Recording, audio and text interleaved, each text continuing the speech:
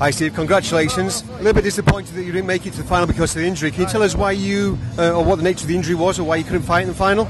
Well, you know, my hand was injured, and you know, with this kind of Grand Prix competitions, with all the opens I've been competing at, I have another G4 coming up, which is the Pan Am Championships in less than 2 weeks, and so I figured it would be better just to save my hand and be ready for the G4 in 2 weeks. That's absolutely brilliant decision. I 100% agree with you on that, Steve.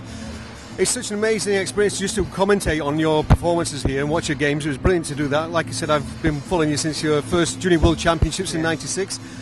What motivates you to keep competing, Steve? You know, I really feel that God's blessed me with the gift. I'm passionate about this. I love competing. I feel alive when I'm out there. And, you know, a lot of people tell me, why do you continue going? I mean, after I won 2 Olympic gold medals or 2 world championships, people were telling me just to stop while you're ahead.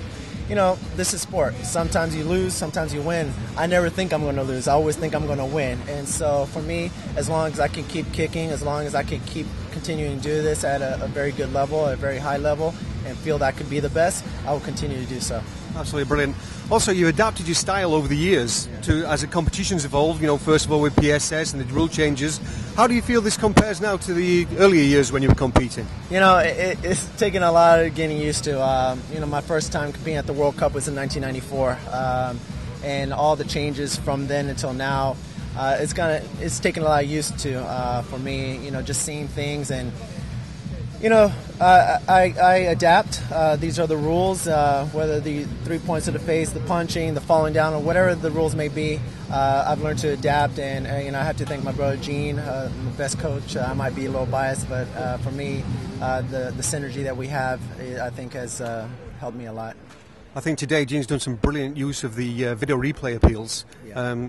That really did make a difference. It kept you in ahead as you should have been, so yeah, all credit to Gene on that one. And you know, it must be a special relationship for you with such an amazing Taekwondo family, the royal family of Taekwondo, as we say back in England. Thank you. Yes, like I said, thank God for having a brother like Gene.